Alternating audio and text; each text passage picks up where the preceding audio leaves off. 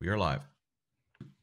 Welcome back to Prophecy 3 DNA, where we discover, decrypt, demystify, and apply Bible prophecy from a biblical perspective. My name is Donnie Alvarenga, and I am honored to be on this journey with you along with my brother, Don DeCuna. Over the past several weeks, we have been demystifying and decrypting and discovering Bible prophecy from the lens of the Bible, allowing the Bible to interpret itself. And one big question that people always ask is, but hasn't God's law been changed? Okay, wasn't it nailed to the cross? And we've actually been diving into this because all of this, Jesus dying on the cross, Jesus being the Messiah, all of this stuff is prophetic. Okay, it happened in Bible prophecy, and it's falling into the sequence as we dissect Bible prophecy. So the big question is, did the law change? Is the law changeable? And that's what we've been really exploring over the past couple of weeks, that there actually is more than just one law, right? And right now we've been more specifically diving into the moral law. And so Don, tell us a little bit more about what we're going to be learning today. I will, but can you go ahead and pray for us, please? Yes. So, our Father in heaven, thank you so much for your mercy and grace and always pursuing us when we fail you over and over and over again, Lord. Please forgive us for the times that we forget. Please forgive us for the times that we don't live up to our end of the bargain. Thank you so much for being faithful to your end of the bargain and for going above and beyond every single time. Join us now as we study your word so that we can learn to understand your heart and you better. In Jesus' name I pray. Amen. Amen. All right, so I just left up our methodology here. You can pause it and take a look a little bit longer if you'd like. But we're going to go ahead and head straight through it. So last week we were describing this concept of the moral law as the if of the if this then that. Okay, so there's a condition here. There's always a condition when it comes to the covenants, when it comes to God's law, and what happens there. So we describe this idea that there is an everlasting gospel, right? That it is this idea that we sinned against God. God created us, we sinned against him, therefore it causes separation. Because of that separation, we need a remedy so we can reconcile with God. That remedy was Christ's death. And the belief in his death and his atoning sacrifice realigns us, atones us, reconciles us with the Creator. That's the everlasting gospel in a nutshell, okay? But there's these components. The moral law, the consequence for either accepting it or denying it, and then, there's a remedy for if you break it, okay? So we're focusing now on the moral law and why it matters. Because this is an interaction and this is a contractual relationship we have with our Redeemer, the living God, the Father, and the Creator. Okay? These are the things that describe the first four elements of his commandments. Okay? The first four commandments link directly to this concept. So now we're going to go into the characteristics of God's moral law. So that we're also described in Romans, the two laws. There's one law that is the spirit of life in Christ, and another law that is the law of sin and death, the consequence for breaking the spirit of life in Christ. Okay? This is the spirit of life in Christ. So, it is descriptive. The moral law provides the definition of what constitutes sin and how to remain in good standing and righteousness with God. That's all it does. The commandments cannot save you because they are only a description of good and bad behavior. Does that make sense? It's like me looking at a posted 55 mile an hour speeding sign. It can't save me. Does that make sense? It just tells me that there's 55 miles per hour. It's descriptive. All right, so let's look at a couple of concepts here in Scripture. So go ahead and read this. 1 John 3 verse 4 says, whoever practices sin breaks the law, for sin is lawlessness. Okay, so this is the most practical definition of sin. If you break the law, that is sin. Okay, here's another one. Romans 7 verse 7, what shall we say then? Is the law sin? God forbid. But I did not know sin except through the law. I would not have known coveting if the law had not said, you shall not covet. So Paul is describing here that he's like, I have no idea what sin is. I have no idea what sin is. But law tells me what sin is. Does that make sense? He's like, I wouldn't have known coveting was a thing except that the law said, thou shalt not covet. Does that make sense? So what is the law actually telling us? It's a description of behavior. That's all it is. Here's another one. James 2, verse 9 through 10. But if you show partiality, you are committing sin and are convicted by the law as sinners. For whoever shall keep the whole law and yet offend in one point is guilty of breaking the whole law. So again, it's a descriptive characteristics. The law gives you a set of rules if it can't save you from the consequences of breaking those rules. Does that make sense? It just tells you what is right and what is wrong. Okay? So it's descriptive. Next, it's a mirror. And a mirror to what? So it's a comparison to God's very own character and standard of judgment. Two things. Remember, when we've described this concept of God's name. God's name is love and justice, right? So the law describes his love and his justice, all right? So it's a mirror. It's something that when we look at it, we either align with it or we don't, right? So we're either looking into a mirror and see ourselves, or we look into a mirror and see God. Does that make sense? So let's see if that's the case also. So here's a couple more verses that describe this concept of a reflection. Go ahead. James 1:22 to 25. Be doers of the word and not hearers only, deceiving yourselves. For if anyone is a hearer of the word and not a doer, he is like a man viewing his natural face in a mirror. He views himself and goes his way and immediately forgets what kind of man he was. But whoever looks into the perfect law of liberty and continues in it and is not a forgetful hearer, but a doer of the work, this man will be blessed in his deeds. Okay, so describe to me how you understand this, what James is saying here.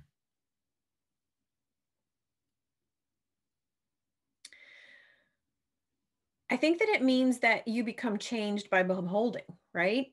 So when we look in the mirror and we see what we are and we go off and we just do whatever we do, we just reflect what we are.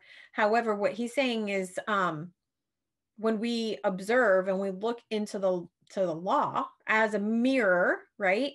What ends up happening when we look at ourselves in the mirror, we reflect ourselves and there's no transformation that happens. When we look at the law as a mirror, then there's the possibility of a transformation happening. It doesn't necessarily happen, but there's a possibility of a transformation happening when we look at the law as a mirror, because then we're going to be reflecting what that says. The way we reflect it is by doing what it says. Yep. So let's put it this way. Let's say you were going to meet with some clients and you had a giant piece of bean or something stuck in the middle of your teeth. So it looks like you have a gapped teeth when you really don't. And you're talking to your friends the whole time and they're looking at you kind of weird, but they don't tell you anything. And then you get in your car and you look in the rearview mirror because you're looking back and somehow you spot this thing in your teeth. Did the mirror save you from that? The embarrassment you just had? No, but it did show you had something in your teeth. So that's what this is describing to me. Okay, I think what you said was great. I'm just giving a different analogy. The mirror only tells you your own state. That's all it does. It can't save you. It can't do anything. All it can do is tell you this is what you look like. After that, we have to decide whether we remove something from our teeth. Does that make sense? So we'll go ahead and read this one also. This is in James as well. James 2, verse 8 through 12. If you fulfill the royal law according to the scripture, you shall love your neighbor as yourself. You are doing well. But if you show partiality, you are committing sin and are convicted by the law as sinners. For whoever shall keep the whole law and yet offend in one point is guilty of breaking the whole law. For he who said, do not commit adultery, also said, do not kill. Now, if you do not commit adultery, yet you kill, you become a lawbreaker. Okay. And then read verse 12. Oh, so speak and so do as those who will be judged by the law of liberty. So what law is he describing here? Is he talking about circumcision? Is he talking about feasts? What is he talking about here? The law that says to not commit adultery. Correct. Or don't kill. The law that says do not kill. Exactly. So this is what James is talking about here. So what is he describing as what is God's standard of judgment? The law of liberty. The law of liberty. So the law does not save us, but the law can do what? Convict us.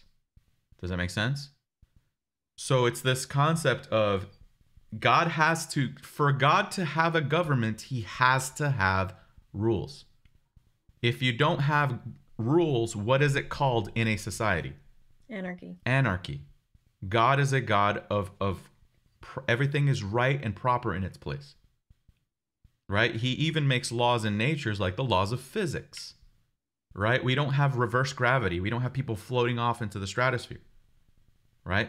So he even designs these laws for that govern science and nature. So how can we, as his created beings, decide that now all of a sudden these laws don't really exist? So what is God saying here through James? He's saying the standard of judgment that I employ is how you match up to this law. Does that make sense? So the law cannot save us ever, but it sure can convict us. All right? So when we describe this concept of salvation by grace, grace is what saves us, but sin is what loses us.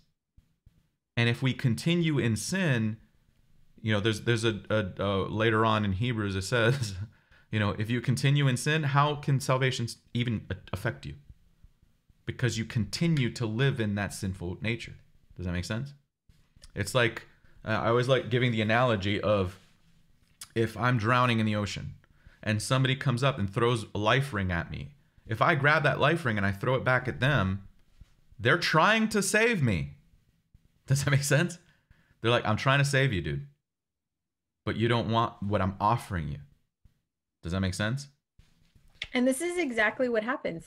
Yep. This is what you just said is exactly what happens. And I know that it drives me crazy. I was having a conversation with my dad recently talking about, us wanting to help others, and them saying, nope, don't need your help. Don't want your help.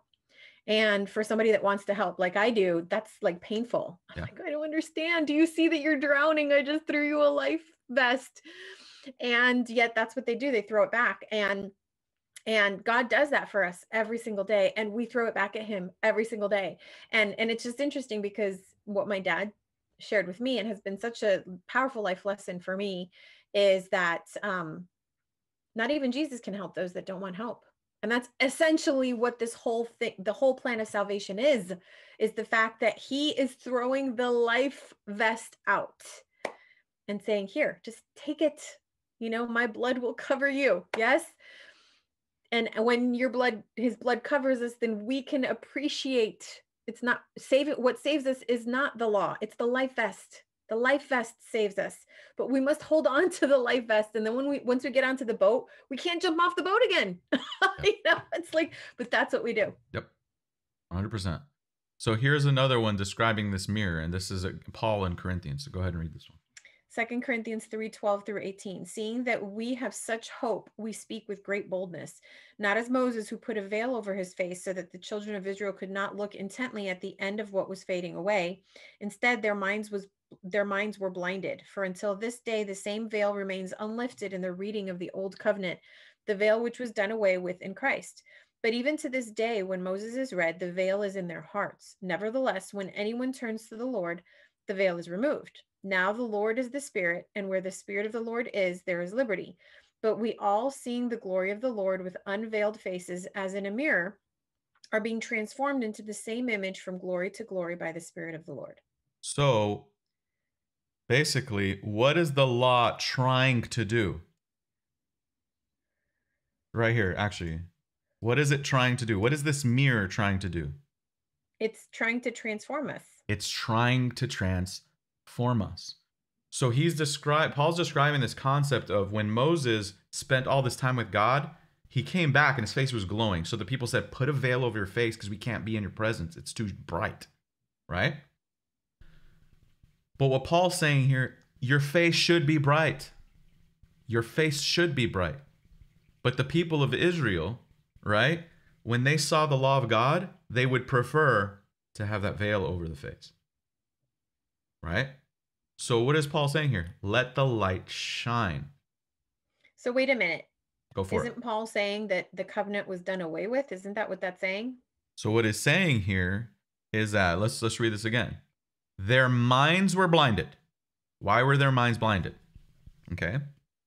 Because even to that day, so Paul's describing that even in his day, the people that are under the old covenant, they still have a veil that is unlifted in the reading of the old covenant. So how are they looking at the mirror? Are they looking at the mirror, or are they looking at a veil? A veil. They're looking at a veil. Now, so what he's saying is, remove the veil and look at yourself. Are you glowing?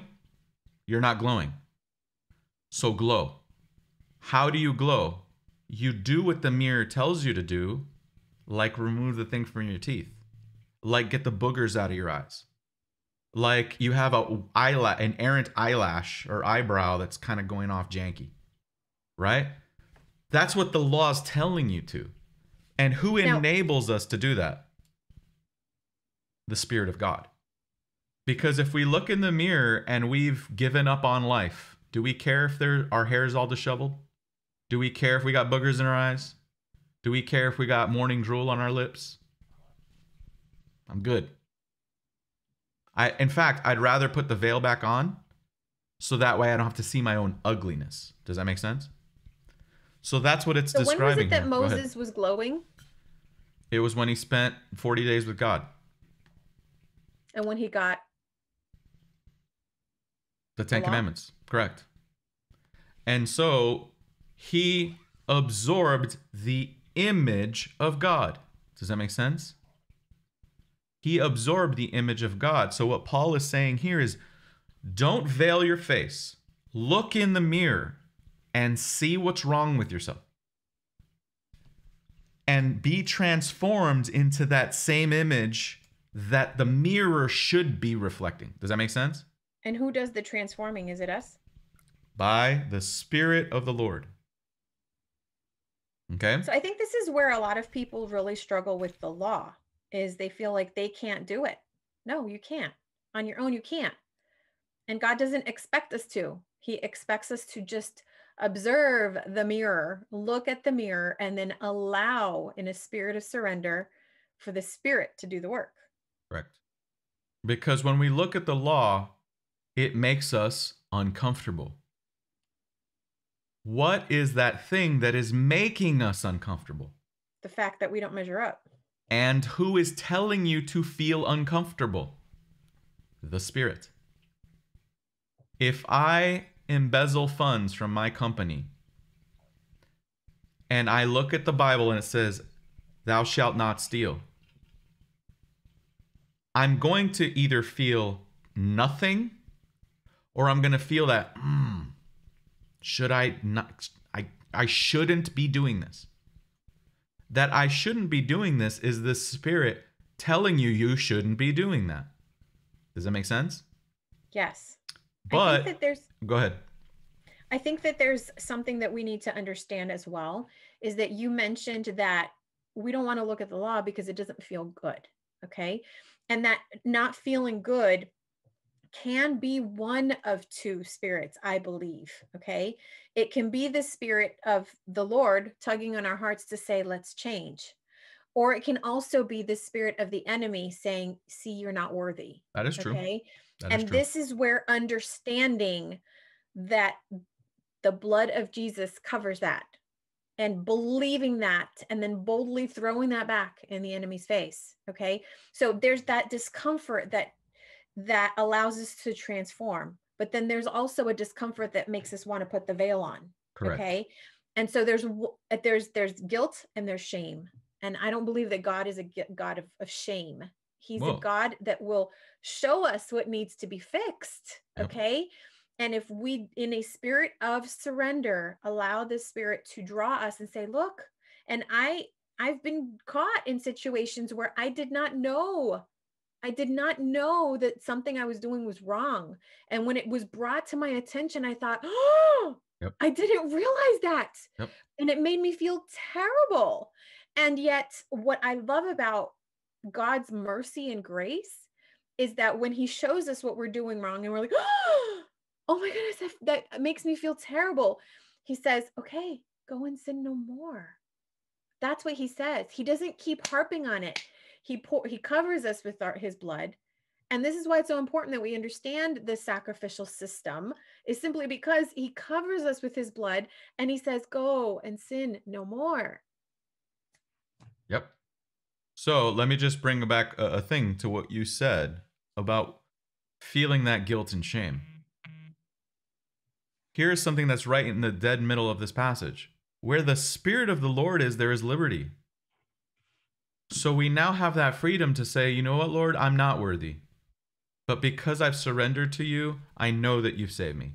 So the devil's going to tell us, put the veil back on because you're not worthy. But the other piece of it, what he's going to do is, we can also look at that law and be like, I don't like that it's telling me this. So now I'm going to put the veil back on. Right? I like my eye boogers. I like my crazy eyebrows. Right? So I don't want to know that it's wrong. I don't want anyone to tell me that I'm wrong. Because it's so hard as human beings to be proved wrong. I'm just as guilty as the next person. But what is God saying here? This is my standard. It's my standard of behavior and it's my standard of judgment. In the end, what is going to be the standard that we're judged by? The law of liberty, right? So let's just keep reading here, and we'll move on to the next item.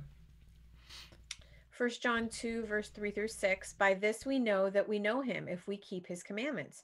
Whoever says, I know him and does not keep his commandments is a liar, and the truth is not in him.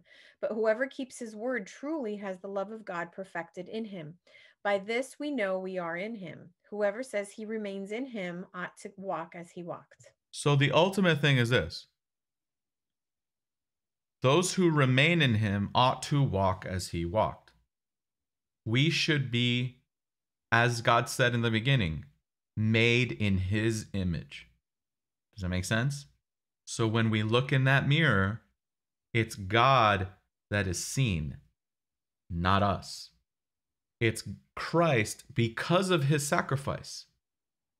But if we continue to do what we're doing, how could we possibly reflect that sacrifice? Does that make sense? So it's a mirror. Next. Obedience to God is better than sacrifices and offerings. This is something that Jesus himself said. So if you remain faithful to his law and you remain faithful to his moral code, meaning you love God and you love each other, you're not hurting God, you're not hurting each other, that is so much better than having to continually bring a new sacrifice and asking for forgiveness. Does that make sense? So let's look at a couple of texts that describe this concept. So the first one's in Samuel. And this is a description that when Samuel was talking to King Saul, because King Saul kept screwing up left and right. And then Samuel was speaking to Saul, and he's like, look, dude, let me give you the gist of what it is to have this interaction with God between his mercy and his forgiveness. Okay? You seem that you don't understand it, so I'm going to give it to you as blunt as possible. So here's what Samuel says. Go ahead.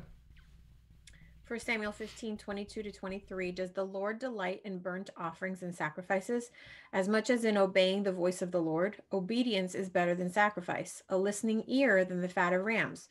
For rebellion is as the sin of witchcraft, and stubbornness is as iniquity and idolatry. Because you have rejected the word of the Lord, he has also rejected you from being king. So what is he saying here? Rebellion, meaning obstinance, meaning I refuse to submit to you and your word, in God's eyes is as bad as witchcraft.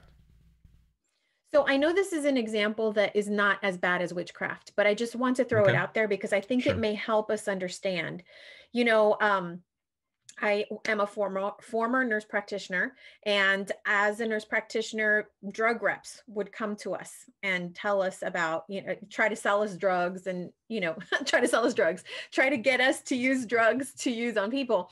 And there was one that came to talk about some cholesterol medication that you sprinkle on the food, and therefore you can eat whatever you want.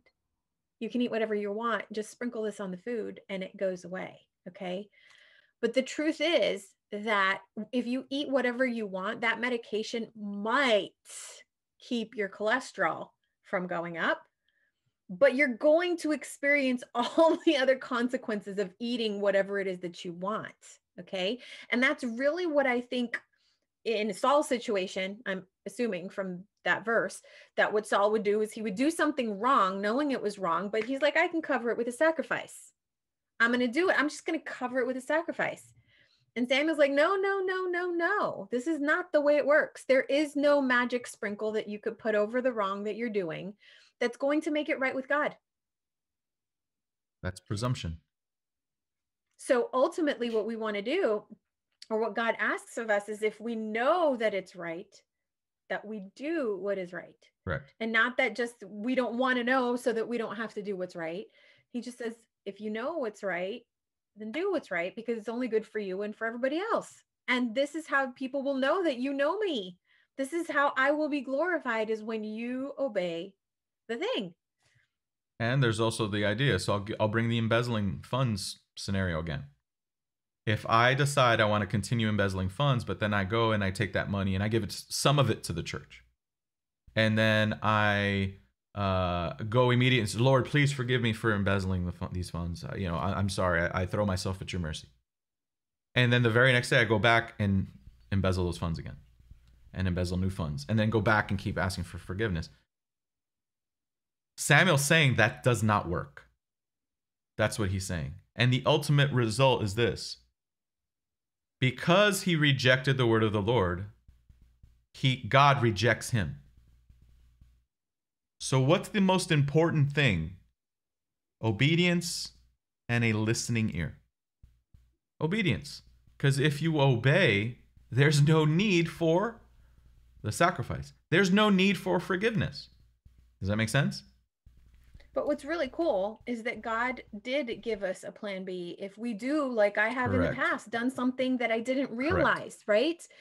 And when we do come with that repentant heart, with that genuine heart that says, oh, I didn't know I was wrong, or, oh my goodness, I messed up, right? Like from a genuine place, God has given us a way in his mercy. Correct. So let's keep reading here. This is David in one of his Psalms. Psalm 40, verse 6-8. Sacrifice and offering you did not desire. You have opened up my ears to listen. Burnt offering and sin offering you have not required. Then I said, behold, I have come. In the scroll of the book it is written of me. I delight to do your will, O my God. Your law is within my inward parts. So if we love to do God's will, and here we can see in Hebrew parallelism, God's will is synonymous with his law. Okay? So he loves doing God's will because his law is in his inward parts. So he understands, what does God really want? Opened ears to hear and do. Does that make sense? Here's another one in Psalms. Psalm 51, 16-17, for you do not desire sacrifice, or I would give it. You do not delight in burnt offering. The sacrifices of God are a broken spirit, a broken and a contrite heart. O God, you will not despise. So they're pretty succinct there, right? What does God want? A contrite heart. You mentioned the word before, repentance. What is the essence of repentance? You turn from what you were doing. Contrition, to have that true spiritual remorse. And that spiritual remorse, I'm not talking about shame. I'm talking about remorse. Like when I hurt my son's feeling. Like when I hurt my wife's feelings. Does that make sense? Because I've done things to do both. And my daughter, I'm pretty sure I've hurt your feelings. But in the end, what do I have to do? I have to have the humility to look at God and look at myself in that mirror and be like, I am not measuring up. Please forgive me, and I don't want to continue doing this thing that hurt you. Okay? So those are Psalms. Here's another one in Ecclesiastes now. So this is his son. This is Solomon. Go ahead and read this. Ecclesiastes 5, verse 1, guard your steps when you enter the house of God, and draw near to listen rather than to offer the sacrifice of fools, for they do not know that they are doing evil. So it's a sacrifice of fools to continue doing the sacrifice. You're wasting your time, you're wasting God's time. Because if you're And just this going is the to go ahead. thing, is that the sacrifices were only required as a covering for sin, right? And so therefore, what he's saying is it's a sacrifice of fools to continue doing the thing that requires the sacrifice. Yep. And here's one from Isaiah that I think nails it pretty hard. So go ahead and read this in Isaiah. Isaiah 1:11-17. For what purpose is the multitude of your sacrifices to me, says the Lord? I am full of the burnt offerings of rams and the fat of fed animals. I do not delight in the blood of bulls or of lambs or of male goats. When you come to appear before me, who has required this at your hand to trample your courts, to trample my courts? Bring no more vain offerings. Incense is an abomination to me. New moons, Sabbaths, and convocations I cannot bear with evil assemblies. My soul hates your new moons and your appointed feasts. They are a burden to me. I am weary of bearing them. When you reach out your hands, I will hide my eyes from you. Even when you make many prayers, I will not hear. Your hands are full of blood. Wash yourselves, make yourselves clean. Put away the evil from your deeds from before my eyes. Cease to do evil, learn to do good, seek justice, relieve the oppressed, judge the fatherless, plead for the widow. So here's some things that's interesting. So here he gives the remedy, right? He says, this is your state, but here's the remedy. Go clean the boogers out of your eyes. Wash yourself. Put away the evil from your deeds, right? These are the ways that we actually can have a relationship.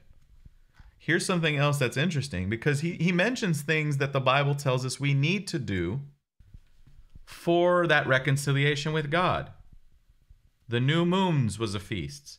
This term Sabbaths is not the Sabbath we think of as the Sabbath day, the weekly one. It's talking about those ceremonial Sabbaths, okay?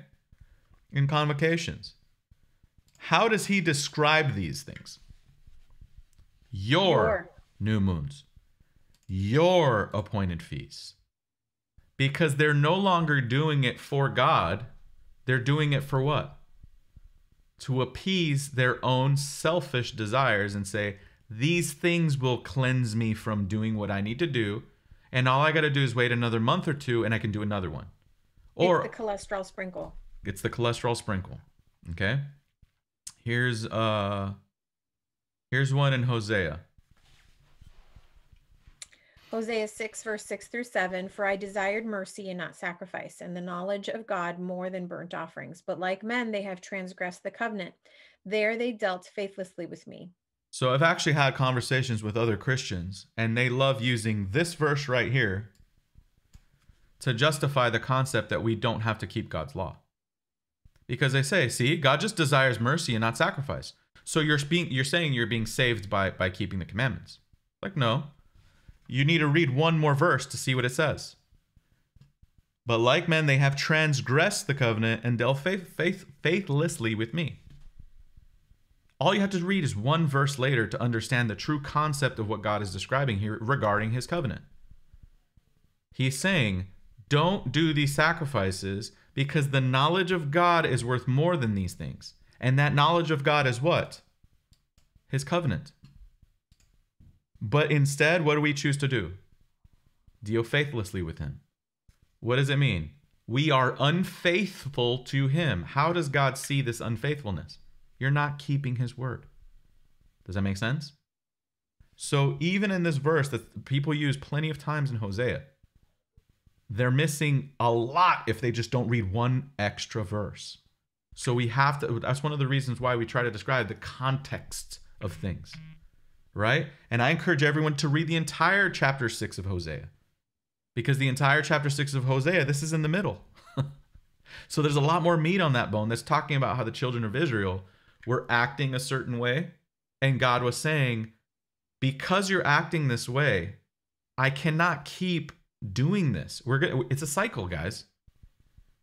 You sin, I forgive. You sin, I forgive. You sin, I forgive. You sin, I forgive. Why don't you just try this? Don't sin. So I don't need to forgive. And we broke the cycle. That's all we need to do. You stop sinning. I don't need to forgive. I will continue to forgive you until what? We describe what? A probationary period. There's an infinite amount of forgiveness until that threshold is crossed. When that threshold is crossed, God says, I'm moving on. I'm moving on. And that is scriptural. So now let's look at some of the places in the New Testament that describe this. This is Jesus speaking in Matthew. Matthew 9, verse 13, but go and learn what this means. I desire mercy and not sacrifice, for I have not come to call the righteous, but sinners to repentance. So this is an even better thing. That what is Jesus saying? What is Jesus calling every single one? Because we're all sinners, right? What is calling every single sinner in the world to do? To turn around and stop sinning. And which is exactly what he said to Mary. Go and sin no more, right? Correct. So here he says, I desire mercy, not sacrifice. He's saying you don't understand this because he says, go learn. Go learn what it means. You don't understand what this means. You don't get it. What is the essence of this? That word right there. Repentance. So a lot of people will be like, well, Jesus doesn't care. I'm saved now because of grace. Have you repented? What is that? Jesus says, I came to call the sinners to repentance. Does that make sense? I came to call the sinners to repentance. What does repentance mean? I no longer continue living the life I did before. Does that make sense? I stop. I cease stop and desist. and I turn around. And I was heading away from God. I am now heading towards God. Does that make sense? Here's another one. He says it again. Matthew 12, verse 7, if you had known what this meant, I desire mercy and not sacrifice, you would not have condemned the innocent. Here's another one. Mark 12, 32 through 34, the scribe said to him, well said, teacher, you have spoken the truth, that there is one God and there is no other but him. To love him with all the heart and with all the understanding and with all the soul and with all the strength, and to love one's neighbor as oneself is more than all burnt offerings and sacrifices. When Jesus saw that he answered wisely, he said to him, you are not far from the kingdom of God. After that, no one dared to ask him any question. So this is Jesus giving a commendation to this guy. Because when they asked him, what's the greatest commandment? God said, love the Lord with all your heart and love your neighbor as yourself. So this guy says, this guy knows about Jesus is like, this guy knows what's up. Not only that, I'm going to expound on what Jesus said, right? To love him with all your heart is what part of the 10 Commandments? The first 4. To love your neighbor as yourself is what? The second 6. The second 6. And that is more than all burnt offerings and sacrifices. So what is it that is better than offerings and sacrifices? Is it offering God, like Cain, what we think he deserves? Or is it offering to God what he's asking for? Does that make sense? I don't know that with Cain it was what he thought God deserved. It's what he wanted to give. Sure. And so it's the idea of does God ask us to give him what we want, or does he ask us to give him what he wants? Correct. Yeah, you said that better than I could. So here's another one that this we'll finish off here with Hebrews and at 10, 4 through 10. So go ahead and read this. For it is not possible for the blood of bulls and goats to take away sins. Therefore, when he came into the world, he said, sacrifices and offerings you did not desire, but a body you have prepared for me. In burnt offerings and sacrifices for sin you have had no pleasure. Then I said, see, I have come to do your will, O God, as it is written of me in the volume of the book. Previously, when he said, you did not desire sacrifices and offerings, you did not desire sacrifices and offerings. You have had no pleasure in burnt offerings and sacrifices for sin, which are offered in accordance with the law. Then he said, see, I have come to do your will, O God. He takes away the first, that he may establish the second. By this will we have been sanctified through the offering of the body of Jesus Christ once for all. So here's a couple of things. I have come to do your will. I have come to do your will. By this will we have been sacrificed. What did we look at? What is God's will? Your law, his law. This is what Paul is referencing. This verse that Jesus also said. Will is the synonym of his law. So in Hebrews, this isn't me making it up. I delight to do your will, O my God, your law is within my inward parts. Psalms 40, verses 6 through 8. I'm going to do something interesting here. You see how there is little asterisks here? Mm-hmm. What is it referencing? That same verse. 46 through 8. That same verse. So in Hebrew parallelism, what is it saying here? I have come to do your law, O God. He takes away the first, that he establishes the second. By this law, we have been sanctified. Does that make sense? Mm-hmm. So we see that this is the moral law, that obedience to it is better than continued asking for forgiveness and sacrifice and all this other nonsense. Does that make sense? It's interesting that it talks about doing God's will, not sacrifices, which suggests to me that those two are not necessarily the same. Correct. God's will, not sacrifices. God's law, not sacrifices. So those two things are not the same. Just wanted to highlight that. Correct. So next, circumcision is not required to keep God's law. Period. You don't have to be circumcised to keep God's law. And we're going to look at some certain texts. You may be asking, why is that the case? Why I bring it up? Because for the ceremonial systems, circumcision is required. It is required, and we'll study that. But to actually keep God's law, there's no requirement for anybody. So go ahead and read this. In 1 Corinthians 7:19, circumcision is nothing and uncircumcision is nothing, but the keeping of the commandments of God is everything. So this is Paul, and a lot of people say, well, Paul's the one that said that the 10 Commandments are done away with. But yet he says this. So either our understanding of this is wrong or our understanding of the former is wrong. Does that make sense? So it kind of goes back to what I was just saying, is that there's two separate things. There's the sacrifices and the ceremonies, and there's the law. Two separate things. Yep. Here's another one why the circumcision thing is a non-issue. When we look at the fourth commandment, he says, who is the fourth commandment for? In fact, let's just bring it up here. Just so we can look at it, and I'm not, nobody's saying that I'm talking out of turn. So who's the Sabbath commandment for? Remember the Sabbath day? Sabbath day and keep it holy. Go ahead. 6 days you shall labor and do all your work, but the seventh day is a Sabbath to the Lord your God. On it you shall not do any work, you or your son or your daughter or your male servant or your female servant or your livestock or your sojourner who is within your gates. For in 6 days the Lord made heaven and the earth, the sea and all that is in them, and rested on the seventh day. Therefore the Lord blessed the Sabbath day and made it holy. Okay, so here, who's it for? God. Sure, but who is it else for? Our daughters. Can our daughters be circumcised? No. Our male servants, and think about it in the Hebrew perspective, does their male servant have to be a Jew, or can they be a foreigner? Is there any expectation that that person would have to be circumcised? No. How about here? You're going to go out there and circumcise your livestock? No. How about your guests? Does that make sense? There's no need for a circumcision. This doesn't make too much sense to you now, but it will when I bring it in the context of the other ones. But just understand that it's not a requirement. Okay? Well, it just goes back to it's different. There is the moral law, and there is sacrifices and ceremonies that were actually spelt out by God that we're going to be studying, okay? But the truth is that there's two separate things. Correct. And that's what we need to understand. Correct. It was given before sin.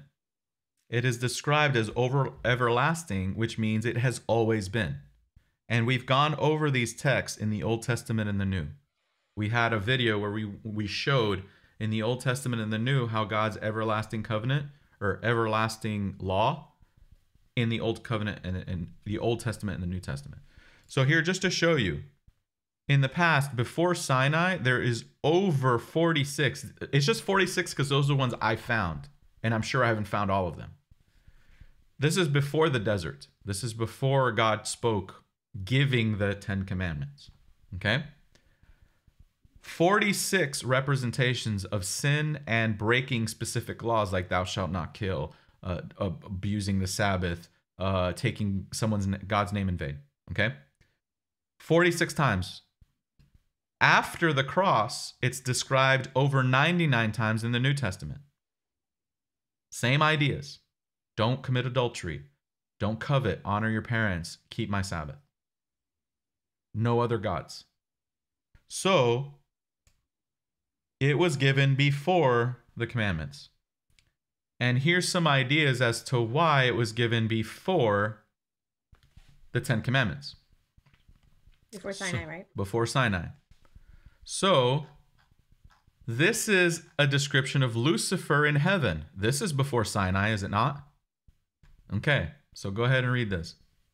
Ezekiel 28, 13 through 19. You were in Eden, the garden of God. Every precious stone was your covering. The sardius, topaz, and the diamond, the beryl, the onyx, and the jasper, the sapphire, the emerald, and the carbuncle, and gold. The workmanship of your settings and sockets was in you. On the day that you were created, they were prepared. You were the anointed cherub that covers, and I set you there. You were upon the holy mountain of God. You walked up and down in the midst of the stones of fire. You were perfect in your ways from the day that you were created, until iniquity was found in you. By the multitude of your merchandise, you were filled with violence in your midst, and you sinned. Therefore, I have cast you as profane out of the mountain of God, and I have destroyed you, O covering cherub, from the midst of the stones of fire. Your heart was lifted up because of your beauty. You have corrupted your wisdom by reason of your brightness. I cast you to the ground. I lay you before kings that they may see you. You have defiled your sanctuaries by the multitude of your iniquities, by the iniquity of your trade. So just stop there. So this is a description of the devil in heaven. So Lucifer in heaven. Okay. What happened there in heaven? Iniquity. And he what? Sinned. What is his great sin? Let's read this. Isaiah 14, 12 through 14. How are you fallen from heaven, O Lucifer, son of the morning? How you are cut down to the ground, you who weaken the nations. For you have said in your heart, I will ascend into heaven. I will exalt my throne above the stars of God. I will sit also on the mount of the congregation in the recesses of the north. I will ascend above the heights of the clouds. I will be like the Most High. First commandment, second commandment, third commandment, fourth commandment broken. Just by that. Does that make sense? Mm-hmm. So this is before the creation of the world. All right? Before the creation of the world, was there sin before the creation of the world? How could there be sin if there was no law? Does that make sense? Mm-hmm. Jesus describes seeing Satan fall like lightning from heaven. Right? Here's another one in Genesis. This is describing the fall. Go ahead and read this. Genesis 2:15 through 17. The Lord God took the man and put him in the Garden of Eden to till it and to keep it. And the Lord God commanded the man, saying, of every tree of the garden you may eat freely, but of the tree of the knowledge of good and evil you shall not eat, for in the day that you eat from it, you will surely die. Okay, so what was the consequence if they did this thing God told them not to do? Die. Die. All right? Read this. Genesis 3:4 through 7. Then the serpent said to the woman, you shall surely will not die, for God knows that on the day you eat of it, your eyes will be open and you will be like God, knowing good and evil. When the woman saw that the tree was good for food, that it was pleasing to the eyes, and a tree desirable to make one wise, she took of its fruit and ate, and she gave to her husband with her, and he ate. Then the eyes of both were open, and they knew that they were naked. So they sewed fig leaves together and made coverings for themselves. Okay. So, did they sin? Yes. Here's something interesting also I'm going to bring up in Genesis 4, which is the story of Cain and Abel. This is the interaction between God and Cain before he killed his brother. Go ahead and read that and highlight it in blue. But for Cain and for his offering, he did not have respect, and Cain was very angry and his countenance fell. The Lord said to Cain, why are you angry? Why is your countenance fallen? If you do well, shall you not be accepted?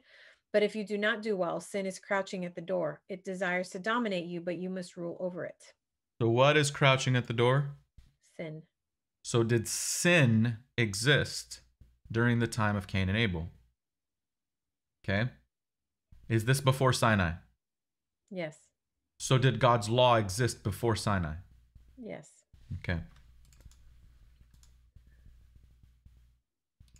The word everlasting,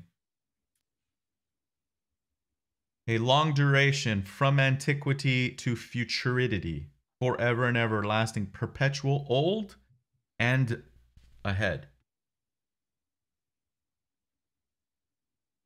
It has always been, and this is in the New Testament, without beginning and without end.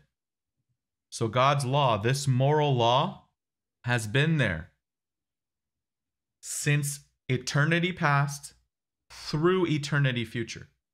Is this law still going to be applicable when we go to heaven? Mm-hmm. Yes, still applicable. Doesn't go away. So Which means unless when we go to heaven, we won't be able to kill somebody. So unless from eternity past to the cross, God kept his law. Then Jesus died. Then he does away with his law. And then he comes again and his law is once again instituted. We're talking about a 2,000, let's say 3,000 year period of time. Throughout all of history, eternity past and eternity future, there's a gap there where he says, well, in this time, my law is not going to matter anymore.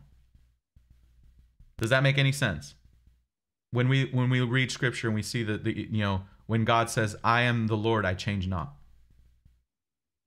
That's what our denominations are teaching us. That's what our religions are teaching us. They're teaching us that for eternity past until the cross, his law mattered. It doesn't matter now, but when he comes again, it will matter once more. Just this time, God's saying, you know what? I'm okay with this period of time throughout all of history to say, no, we don't need it anymore. It does not jive. Doesn't jive with scripture. That's what I can tell you. Go on to the next one. It is binding on humanity until the end of time, not Jews. Not just the Jews, not just Hebrews. Okay? Binding on humanity until the end of time. Let's look at some texts that describe this. So go ahead and read this. Ecclesiastes 12:13-14. Now all has been heard. Let us hear the conclusion of the matter. Fear God and keep his commandments, for this is the whole duty of man. For God will bring every deed into judgment, including every secret thing, whether good or evil. So this word man is the word Adam, which is the word Adam. The word Adam means humanity. I don't know if you knew that. That's what it means. So fearing God and keeping his commandments is for the whole duty of who? Man. Did that say Jew? Did that say Muslim? Did that say Chinese? Brazilian? No. Humanity. The whole duty of humanity. Why? Because God will bring every deed into judgment. He said that. I have a standard of judgment. And what is my standard of judgment? My commandments. Okay, here's another one. Psalm 111:7-9. The works of his hands are true and just. All his commands are sure. They stand forever and ever. They are done in truth and uprightness. He sent redemption to his people. He has commanded his covenant forever. Holy and fearful is his name. So how long is God's commandment for? Forever. And ever. Okay. Here's another one. Matthew 5:17-18. Do not think that I have come to abolish the law or the prophets. I have not come to abolish, but to fulfill. For truly I say to you, until heaven and earth pass away, not one dot or one mark will pass from the law until all be fulfilled. You know who said that? Jesus. Jesus. So has all been fulfilled yet? No. Is heaven and earth still here? Yep. So is his law still in play? Yes. Okay. Here's in Revelation, this is something called the first angel's message. Go ahead and read this. Revelation 14:6-7. Then I saw another angel flying in the midst of heaven, having the eternal gospel to preach to those who dwell on the earth, to every nation and tribe and tongue and people. He said with a loud voice, fear God and give him glory, for the hour of his judgment has come. Worship him who made heaven and earth and the sea and the springs of water. Okay. Who's supposed to receive this message? Every nation, tribe, and tongue and people. Is that Hebrews? Is that Jews? Is that Christians? Everybody. Everybody. Okay. Here at the end of time, is who the devil is the most angry with. This is who he's always persecuting. Here's who he's always chasing. So if he's always chasing up into the end of time, we should take heed as to why he is chasing them. This is still future events. Okay, so go ahead and read this. Revelation 12, verse 17. Then the dragon was angry with the woman, and he went to wage war with the remnant of her offspring who keep the commandments of God and have the testimony of Jesus Christ. So what is the characteristics of God's end time people? Those who keep the commandments of God and the testimony of Jesus. So are God's commandments still applicable now and through into the future? Mm-hmm. Here's another one. Revelation 14, verse 12. Here is the patience of the saints. Here are those who keep the commandments of God and the faith of Jesus. This is the bookend. This is the bookend of the chiasm of the first angel's message that we just read. Fear God and give him glory, for the hour of his judgment has come. You see right here, Revelation 14? Mm-hmm. Revelation 14. So when we look at the chiasm of the three angels' message, one says keep the commandments, or one says fear God. The other one says keep the commandments. What did Solomon say in Ecclesiastes? Fear God and keep his commandments. We see how there's this, it's synchronized between the Old Testament and the New. What does it mean to fear God? What does it mean to revere God in such a huge way that you don't want to disappoint him? It goes back to it's not what I want, it's what he wants. Correct. So here's another one in Revelation, and then we got two more, and then we'll finish off that thought. Revelation 22:14. Blessed are those who do his commandments, that they may have the right to the tree of life and may enter through the gates into the city. So who can partake of the tree of life and enter into the New Jerusalem? Those who do his commandments. Correct. What about here? Revelation 19:10. I fell at his feet to worship him, but he said to me, see that you do not do that. I am your fellow servant and of your brothers who hold the testimony of Jesus. Worship God, for the testimony of Jesus is the spirit of prophecy. So what are the key components of God's end time human beings, regardless of denomination, okay, that the devil's trying to, go against, but God is trying to protect? Those who keep the commandments of God and have the faith of Jesus, the testimony of Jesus. Does that make sense? It'll make a lot, even more sense when we go through and we study the covenants. Okay. So is it binding on humanity? Mm-hmm. Yes. God spoke from a mountain and it was witnessed by his people. We've covered this many times, and in the interest of saving time, please read Exodus 19 and 20, where we described how God came down on the mountain and he spoke it.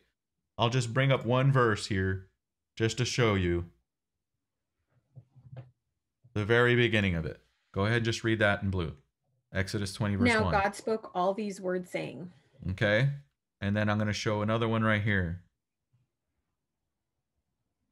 Go ahead and read that. All the people witnessed the thunder and the lightning and the sound of the trumpet and the mountain smoking. And when the people saw it, they trembled and stood at a distance. They said to Moses, you speak to us and we will listen, but do not let God speak to us lest we die. So God spoke this from a mountain in the hearing of his people. He wrote it with his own finger on tables of stone. And this is what we were talking about earlier with the whole veiling. So go ahead and read this, because this ties into that story. So go ahead. Exodus 24, verse 10. And they saw the God of Israel, and under his feet was something like a paved work of sapphire stone, as clear as the sky itself. Good. Exodus 24:12. The Lord said to Moses, come up to me to the mountain and stay there, and I will give you the stone tablets with law and the commandments which I have written, so that you may teach them. Okay, so the stone tablets had what? The law. And who wrote it? God. Go ahead and read this. Exodus 31, verse 18. When he had made an end of communing with him on Mount Sinai, he gave Moses the 2 tablets of testimony, tablets of stone, written with the finger of God. Read that again, please. Written with the finger of God. Read that. Exodus 32, 15 through 16. Moses turned and went down from the mountain with the 2 tablets of testimony in his hand. The tablets were written on both their sides. They were written on one side and on the other. The tablets were God's work, and the writing was God's writing engraved on the tablets. So here's something that's interesting, and it's something that I learned. And if I can find where I had read it, I'll bring it up again. But it's interesting here that it says it was written on one side and on the other. Back in the Hebrew times, in these ancient times, whenever people made a contract between each other, they would write it on both sides. So then that way, when one person was reading it, the other person could read it also from the other side. So that way, nothing is being, there's no shadiness. So now, we see like things like when the president signs, there's somebody over his shoulder, right? They're, like everybody's clapping, president signing something, everybody's standing behind him, right? This was something that's like, this is our contract. I'm looking at the same thing you are, but you're in front of me. Does that make sense? So if you see anything wrong, I can just look over to the side and say, do you see anything wrong with this contract? That's how they used to write them. So God wrote this as well. So he's looking at one side of the mirror while he's also forcing you to look at that side of the mirror. Does that make sense? Mm-hmm. And what you see should reflect on both sides. But it got destroyed, right? Right here, it describes how Moses threw it down. What did God do when Moses destroyed the other ones? Go ahead and read this. Exodus 34, verse 1. Now the Lord said to Moses, cut out for yourself 2 tablets of stone like the first, and I will write on these tablets the words that were on the first tablets, which you broke. Okay. So who also wrote it on the second one? God. Okay. Go ahead and read that. Exodus 34, verse 4. So he cut out 2 tablets of stone like the first, and Moses rose up early in the morning and went up to Mount Sinai, just as the Lord had commanded him, and took in his hand the 2 tablets of stone. 34, 28 through 29. So he was there with the Lord 40 days and 40 nights. He did not eat bread or drink water, and he wrote on the tablets the words of the covenant, the 10 commandments. Okay, so what are the words of the covenant that God wrote himself? The 10 commandments. Okay. And then the last one here, Moses came down from Sinai with the 2 tablets in his hands. And when he came down from the mountain, Moses did not know that the skin of his face shone as he talked with him. Just as we said before, that veil that they had to put on him. Okay. So do you think God cares if he took the effort to do it twice? Yes, he did it himself. Where is that placed? Where are these commandments placed? Inside the Ark of the Covenant. So go ahead and read that. Exodus 40, verse 20 through 21. He took the testimony and put it into the ark, attached the poles to the ark, and put the mercy seat on top of the ark. And he brought the ark into the tabernacle and set up the veil of the screening and screened the ark of the testimony, just as the Lord commanded Moses. So we described it once with God's ark and his character. We went through all the different furniture, items of furniture in the sanctuary. And the ark, and I try to describe this concept of what's more important, the box or what's inside of the box. So I have a safe. It's a fireproof safe. What do I put inside my fireproof safe? Birth certificates, marriage certificate, vehicle titles. Does that make sense? Things that are important go inside the box. Do I care if the box itself catches fire? No. In fact, it's designed to shield the things that are inside of the box. So what's more important to God, the box of the Ark of the Covenant or what's inside the Ark of the Covenant? Does that make sense? What's inside? What's inside? It is a testimony of God's character, right? And what is that testimony? I had it once before. I'm going to try to pull it up now. But it describes the 10 things. Here we go. Or the things that are representative of God's testimony, character. This is what his commandments describe. This is what his moral law describe. God is just. His law is just. God is truth. His law is truth. God is pure, pure, light, faithful to the end, even everlasting. We've covered this before. So what does it describe? God's character. So what have we learned today about God's moral law? What does it actually mean? What does it represent? What are some of the things you can remember off the top of your head that it represents? Well, first of all, what I learned about God's law is the fact that it was not initiated at Sinai. It was initiated way before that. And Jesus said that he did not come to abolish that law, he came to establish it. And he came to call people to repentance, which is, in other words, call people to follow that law, right? So that's one thing that I learned. Okay, so you learned that it was in eternity past and it's still valid in the present and it's in eternity future. Unless we decide that the present doesn't matter. Okay. Also that God doesn't care about sacrifices. That's not what his heart is.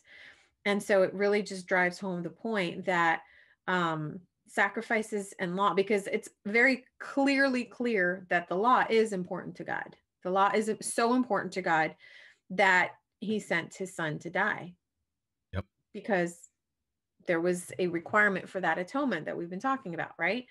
And Jesus himself said, if there's any other way, and there was no other way, he had to die. Okay.